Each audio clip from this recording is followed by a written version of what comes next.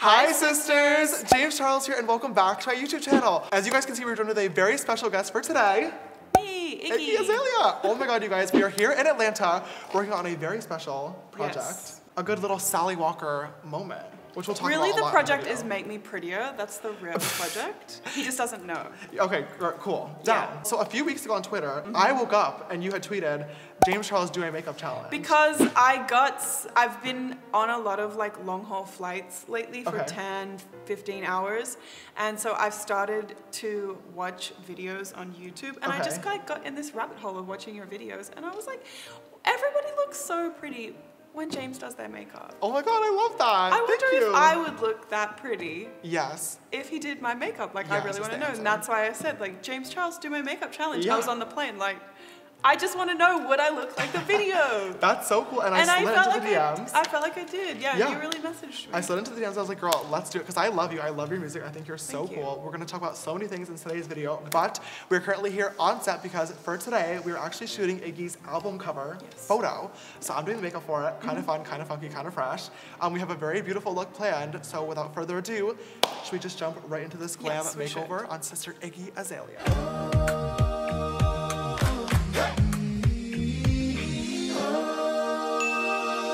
So I'm just gonna start off with a little bit of foundation that we're going to get a little concoction going.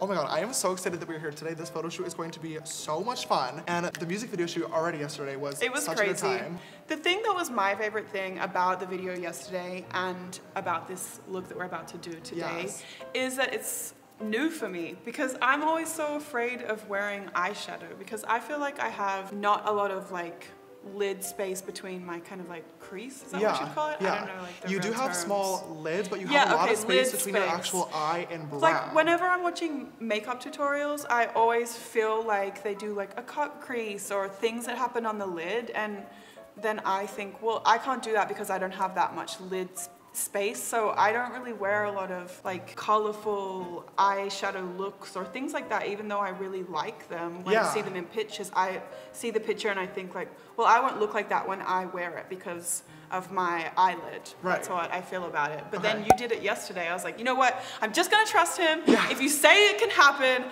I believe you. And we did like a full-on smoky, big red eye, super dramatic, and I loved it. I ended up getting so many compliments on this little picture that I posted. Yeah, you couldn't even see the makeup on it, and people were already commenting, be like, oh my god, she's wearing eyeshadow. And then I was like, oh my god, am I an eyeshadow girl now? I think I'm an eyeshadow girl now. Yeah, definitely. So you've changed me. Oh my god, I love that. You've left your mark on me, James. Oh, I'm so glad already. I'll never be the same again. So we're here in Atlanta together for the Sally Walker shoot, which is your new song that is for when this video comes out, going out in a week from now. Today. Yes. Exciting. Because you post on Fridays, right? Yes. So next Friday. So it'll be out next Friday from this video. It's honestly, you guys, such a bop. Literally, when we were on set yesterday, I was singing it all day long, like just bopping in my head. It was stuck in my head. Do you want to talk a little bit about Sally Walker and what the song kind of entails? Like a little sister sneak peek before it comes out? Whenever people hear the song and I would play it for them, they'd always say to me like, this is a strip club. Oh, this is a twerk anthem. Like, this is gonna go crazy in the strip club. And I think it probably would, by the way. Obviously, I love twerking, but I just felt like that was too obvious. I really wanted to do something unexpected and not twerk. Yeah. And not anything that you would hear and think that it was. Yeah. Which, I'm like, somebody a bitch dying. Yeah. You would not think you not think somebody's gonna die. No, kind of but then make it Mean Girls, because I love Mean Girls. Yeah. It's such a fun concept, and it was so fun even just being on set with you yesterday and working with the entire team. Like, just the concepts and everything was so dope. The thing that I love about music videos, because I always do my own concept, but I've been working with Colin, who did the Sally Walker video with us yesterday for 2 videos now. This is our 3rd together. Okay. And he just like adds the coolest little details that nobody would ever think about to the video, that I'll get there on the day and be like, this guy thought about everything. Little thing. Yeah. Yesterday I saw they had the wreaths for your funeral home. Yes. And he had actually got the wreaths made with the little sister sleigh, sister symbol. Dope. And I'm like, you know, I didn't tell him to do that. That wasn't my idea. He just takes whatever your idea is and he just like makes it a whole universe where attention to detail is taken care of, and it makes it feel so real. Yeah. Yesterday was my first time ever actually being on a music video set before. Yeah. I don't know why, but it was so cool to like, I would not have thought that. I know, me either. Well, I really want to get into music myself one day, but it was my first time. I can't believe that was your first time on a music video. Yeah, it was a really fun one too. Well, the budgets aren't always that big. I'll just let you know that now. I'm just thankful we actually got there in the first place. Me too. Oh my God, I was freaking out because I get a text message at like 11 o'clock at night. It was like 11:30 at night. Yeah, late, saying that he's stuck in a storm in New York. So we were traveling in New York because I just did Good Morning America, which was so much fun, and had a few meetings and filmed with Nightline. And I did that entire day in New York on 2 hours of sleep. Right. So my manager and we finally got to the airport to head here to Atlanta because the shoot was the next morning. And after waiting in the airport for 6 hours of flight delays, we finally got a notification that it was canceled at almost midnight. And I called Iggy, and Iggy's like, no, we're putting you on a car right now to get you to Washington, and then we're gonna get a private jet from Washington to Atlanta. And I was like, as long as I get to sleep, I'm okay. And it was so crazy. To make matters even worse, literally after a 4-hour car ride, we get to the airport and I'm like, hi, we're checking in for our 6:30 flight to Atlanta. And she's like, to the wrong airport. Oh, that flight isn't flying out of this airport. And I was like, what do you mean? What do you mean it's not flying out of this airport? She's like, oh, that's actually at the other Washington airport that's 40 minutes away. Yeah. So lo and behold, we get to the other airport, and guess who missed the flight? This one. So it was a really bad few hours, but we're here, guess what? I had makeup. Matters. It was on my face. Yeah. It looked really good. It looked amazing. So it all worked out. I knew how to get you out of there though, because I've been stuck in New York in crazy storms so many times, like hurricane levels where there's not even power in the buildings, and I'm like, we're getting out of here. Let's go. That's always me and my entire team. We're like, I don't understand the issue. Get us out. You're from New York, so I'm sure you know. I grew up in New York, so I avoid traveling to New York at all costs, and I probably would not have even went if it weren't for this shoot after. That's funny. So that made it even worse. I'm that way about Australia a little bit, but I do like Australia, where I'm from. A lot of people think that I hate it. I don't. I like it, but I don't really like to go back. It's just not for me full time. Yeah. Like, I would love to take a vacation there. I would recommend anybody go and visit. I really like it. And it's my favorite place on earth. Yeah, it's really nice. The food's really fresh. So good. Weather's beautiful in summer. The best. It's pretty clean. I like a lot of the beaches are great. My family live there. But I would just never be able to live there because it's too slow paced for me. Yeah. And it's not ridiculous enough. But you did grow up there in Australia. Mm-hmm. When did you move to the US? When I was 16. Oh, wow, love that. Okay. Yeah, so were I've been here a long time. Were you already doing music when you were... Trying, yes. Okay, cool. So was it hard to... Because I feel like not a lot of people, for some reason, like, I don't know that many people that made it big from Australia. So I'm sure it made a lot of sense for you to move to LA and pursue music. Well, I moved to Miami. First? Yeah, and then I lived in Houston for a little while, less than a year. Didn't like that one. Okay. And then I lived in Atlanta, where we are now, for like 2 or 3 years. And then I moved to LA, where I ended up living for a long time. Now I moved back here, but I've been all around. LA was kind of like right when I was on the brink of about to get signed. Yeah. And I had somebody that worked at a major record label hit me up on YouTube, where I used to upload my music and stuff. And he was like, so I'm a totally legitimate person that works at a record label. I'm dating this girl who's a flight attendant who's from Australia. And I asked her, who is she into, because she's a big fan of music, that isn't signed. He was an A&R. And randomly this girl that I don't know a day in my life said that she liked my music and she liked to watch my music on YouTube. And so he messaged me off there. And That's I ended up moving to LA. Yeah, he was like, I'm an A&R, and he legitimately was. And I was like, I don't really believe this person. Yeah, always. At all. And he flew out to Atlanta, like totally legit. He worked for Interscope. I wasn't good enough to get a record deal, but I think he just thought there was something about it that could maybe work. Yeah, he saw the potential. Yeah, so I went to LA on a trip for a week, and I met these producers that I ended up making like Pussy in my first mixtape with later down the line. And I just like clicked with them straight away. And I was like, you know what? I'm one of those people that just loves to like do crazy spontaneous things. Like, let's just do it. Same. That's why I was like, get in the car, James. Yeah, let's go. Let's go. I think I always work the same way. Yeah, like I like to do stuff like that. So it appealed to me, even though I was really happy living in Atlanta, to be like, this is like a crazy roller coaster. Maybe this could end up being the right thing. So what made you like get into music in the first place? Especially like rap too. Well, I don't know why I love rap the most. I guess everybody has their like favorite style. Right. And there's not really much reasoning to why you like what you like in terms of that. I just always liked rap music. I thought it was the coolest. But I like pop music too. But I can't sing. Okay. But I really liked writing music and writing lyrics or writing poetry, stuff like that. So I was like, well, I can't sing, but I think I can write songs. Yeah. Even though I really, some people might say I still can't write songs. I think they're pretty good. Hey.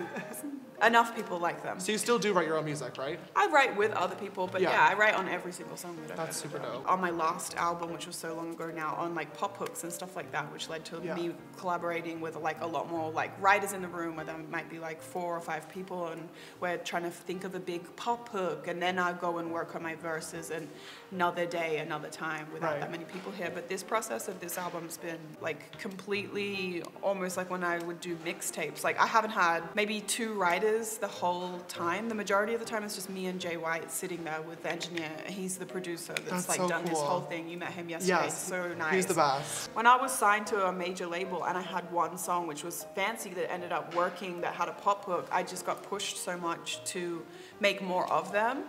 Well, I was going to ask too, you left your label recently too. Can we talk about that? Yeah, we can talk about it. Okay, so that's crazy because like I obviously have wanted to pursue music for a little bit. It's like one of my biggest passions, and obviously when you are talented at something, you either have like a label or an agency. Almost everybody has representation in that field, so I actually thought it was really cool that you left, because I don't have an agency either. You don't need one anymore. No, we're doing A-OK ourselves, I feel like. It's true. But do you want to talk about why that happened, and like how has your life in music changed since? I knew that it wasn't a good fit anymore for really the last like 2 or 3 years, because they just wanted things to still be so pop inclined. Right. And I just didn't feel, I felt like that was very stagnant and not something that I really wanted to kind of do anymore. I just didn't really want to write songs like that anymore. So now that you're gone, you would say you have a lot more freedom to really release the music that you want to. One, I have the freedom to release whatever I want to. Yeah. But then also I felt like I wanted to be the owner. I didn't want to be the worker. And being in that deal and signed to a major, for most people, at least for me, it didn't involve me like owning the masters to my music. Right. On top of the fact that I was having to creatively bend in ways I didn't like, or fight with people, and then we don't have a good relationship because I'm always like, no, I don't want to do that, I don't want to do that, I don't want to do that, to where it's like when you're saying no to someone all the time, it's not a good relationship. It's not a good relationship, yeah. So what does your makeup process usually look like? Like how long would you say it takes you to get ready? It takes me about an hour to do my makeup. Same. And then I have to do my hair, which I can't do. I have to call for help for my hair. Okay. But my makeup, I just wear the same thing every single time. Yeah. Ooh, I bought this the other day. The Morphe setting spray? Because I saw you using it. Yeah, use code James for 10% off. And I bought it. And it was good. It's so bomb. I like the continuous mist it gives. Yeah. I seriously bought this because of you, James. I love that. You're a beauty guru in the making. Coming for the job. So let me tell you what 5 colors I feel I can put on my face here. This one. Ring light. Oh, this one. Canvas. This one. Sister. This one. Face. And then this one. Wig. The end. Oh, this one, because I do my eyeliner with it. T. And those are the only colors that I know how to use. Okay.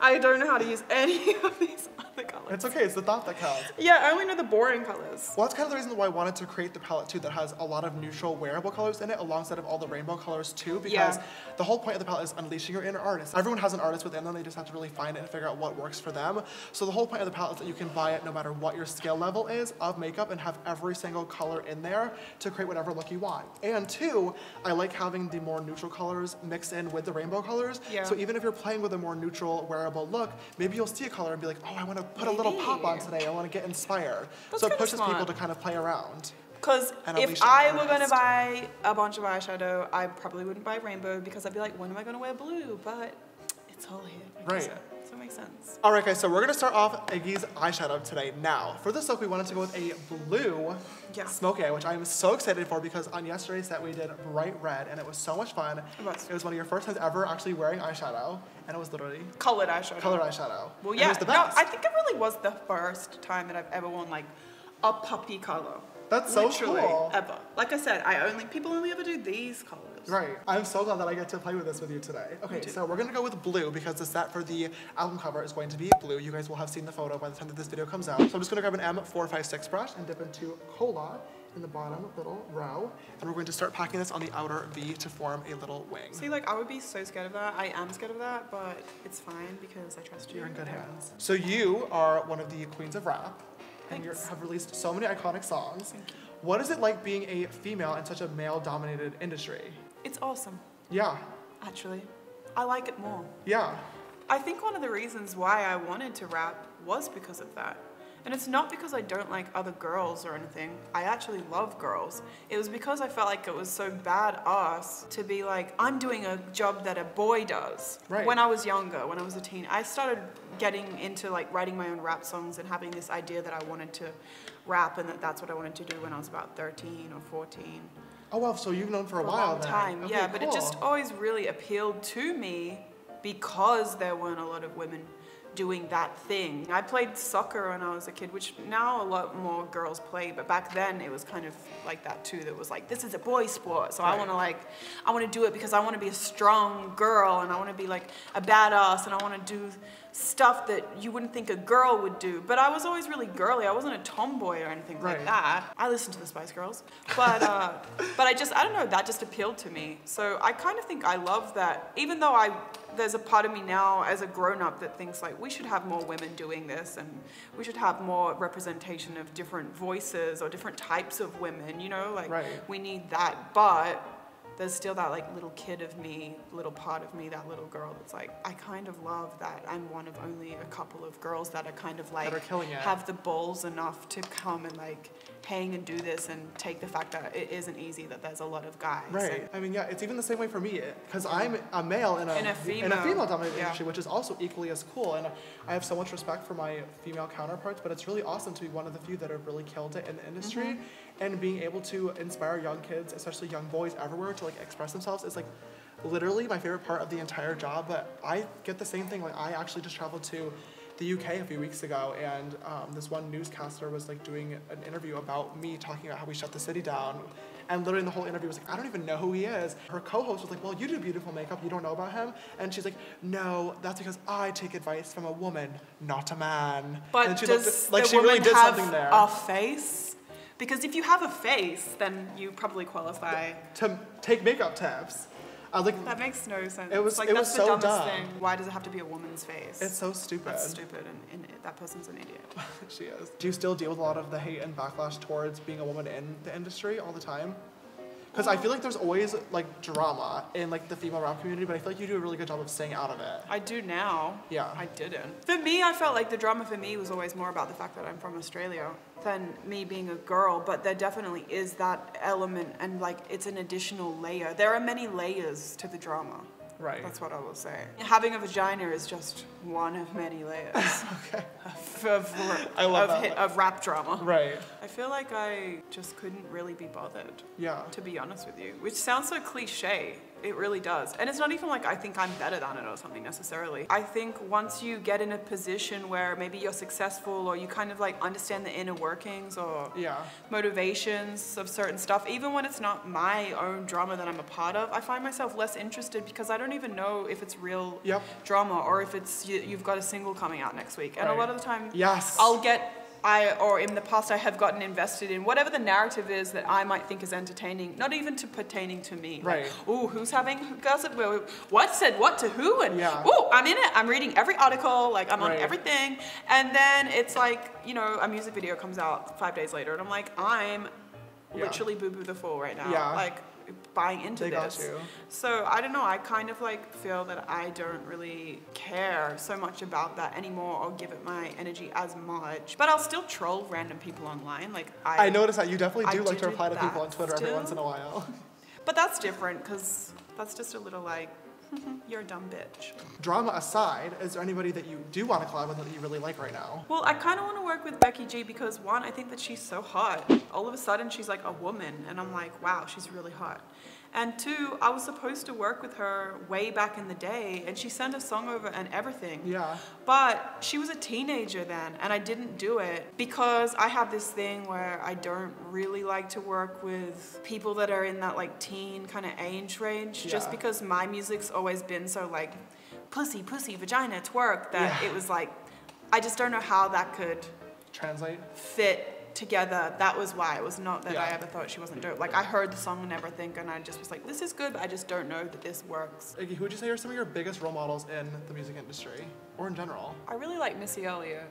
Everybody already knows that. But the reason why I like her is because I just feel like her legacy is so untainted. Like, there are a lot of people that are great that I really like or look up to, but in this day and age, I don't like what they're doing, or I'm not into it, or I'm not feeling the music, or I don't live for the looks anymore, but I lived for the old stuff.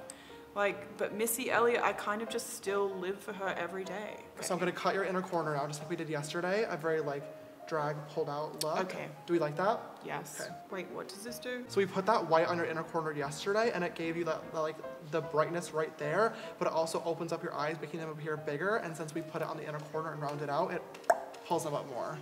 Yeah, 'cause suddenly my eyeballs were bigger. Yeah. Like, it looked like I face-tuned them and was like, Yep.